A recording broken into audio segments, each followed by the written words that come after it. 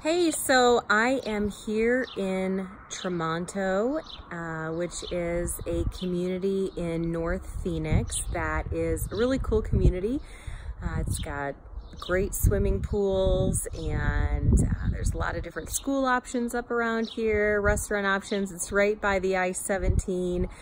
So it's a really cool community. Anyway, I am here about to do a final walkthrough on a property for some clients, and it's really exciting because they are moving here from Kansas. Like, they are literally moving here as we speak. They're gonna be here in 30 minutes, driving across the country, arriving here to do their final walkthrough on this property. And to top it off, the husband has seen the property. The wife has not actually seen it in person. She's just seen it on video. So when she gets here, she's going to be seeing it for the first time. They've got their 3 kids. I'm just super excited for her to see it and for them to get moved in tomorrow after we close. But I wanted to take this opportunity to talk about final walkthroughs and the different ways that it can impact your transaction. So the first thing is,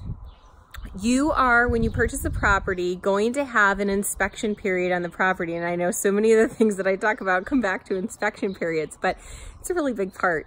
So in any case, there is an inspection period and you're gonna get to do an inspection of the property, and more than likely in most transactions, you'll ask a seller to make some repairs.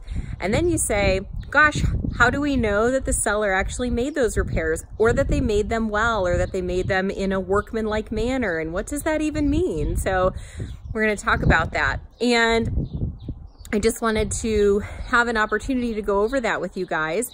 The final walkthrough is really the point in time when the buyer satisfies their knowledge that the seller has completed all of the repairs in a workmanlike manner, and that the property is in substantially the same condition that it was the day that the buyer and the seller went under contract. So they are going to walk through, they're going to look for anything like major leaks, any damage that has been done, and that would not include damage that may have existed on or before when they went under contract, just significant damage that has been done since the buyer went under contract that happened to the property. So that would be something. And then they're also wanting to look at any repairs that they asked for the seller to make. And in this case, and this is a great example, in this case, the seller didn't actually make any repairs. They negotiated a credit, which was taken care of on an addendum, and they just agreed to a certain credit. So there's not really any repairs for this particular buyer to look at. But let's just say hypothetically that you were purchasing a property and that you did have repairs that you asked the seller to take care of. So there's a couple of different things that you can do. So if they're more major repairs, technically you have a right for any repairs, but if they're more major repairs, you can actually hire the home inspector to come back out to the property to re-inspect the property. Now, they're not going to re-inspect the property for new items that you disapprove of. They're only going to look at the items that you and the seller negotiated that the seller would be repairing prior to the close of escrow. So the home inspector is going to look at those items, and they're going to ensure that the seller repaired them, or that the seller's vendors and contractors repaired them in such a manner that it satisfies the home inspector, so that it was done in a workmanlike manner. If the documentation used to negotiate those repairs, which we call, the acronym for it is the BINSR, the BINSR.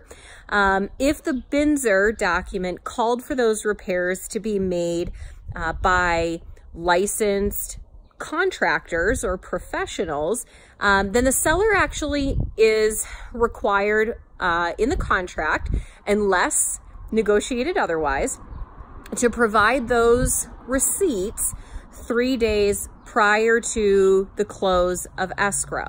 So the buyer will have the opportunity to look at those receipts and to be assured that those repairs were made, that the invoices are paid, that the work was complete. But you can go ahead and still have the home inspector come back out to the property and make sure that the repairs were completed to the home inspector's satisfaction, because obviously they're the expert. So how much does something like that cost? Well, something like that costs probably between $100 or $150, depending on, you know, the area of town that you're located, how far the trip charge is, you know, how extensive it is. There could be some variables, but typically the home inspector that I work with charges anywhere from $125 to $150 if it's out of his area to do a re-inspection on a property. And he will actually issue an official report, re-inspection report, that will say, I certify or I clear these items that the seller repaired as being good, or these items were not repaired in the manner in which they should have been repaired. And so you can then use that report to do a couple of different things.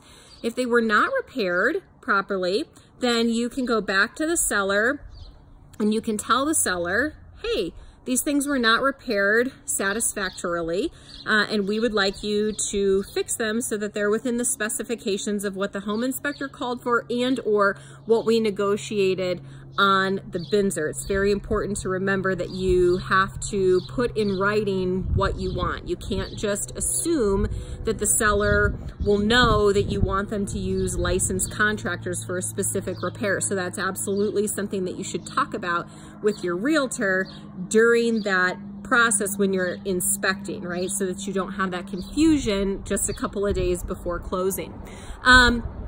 The other thing that's very important about that, especially on more major things, is if there are things like major air conditioning repairs or, you know, other things like that, sometimes it can be very helpful to have that re-inspection report from the home inspector if you are planning on purchasing a home warranty.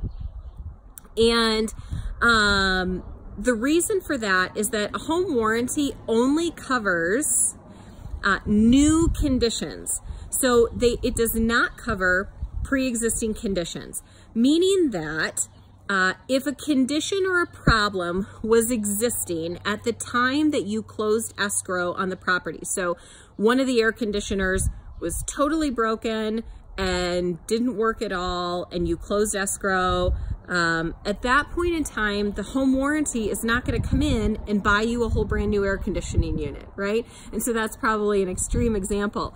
But having that letter from the home inspector saying, yes, these repairs were made, everything looks good, either having those receipts, right, from an HVAC professional, or if it's another type of repair, having the home inspector come back out and certify that those repairs were made.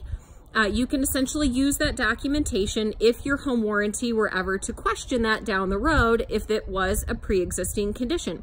So that's another benefit or a little bit of forethought for you if you're somebody who's thinking about buying a property and having a home warranty. So there's some tips for you about the final walkthrough, about re-inspecting any repairs that may have been made, some of the timelines that go along with re-inspecting the property and doing the final walkthrough. If you have any questions about that, obviously there's more to it, and there's obviously different hypothetical scenarios that can always come up with all of these things, and that's why it's really important that you work with a professional who understands those scenarios and also understands the contract and its implications.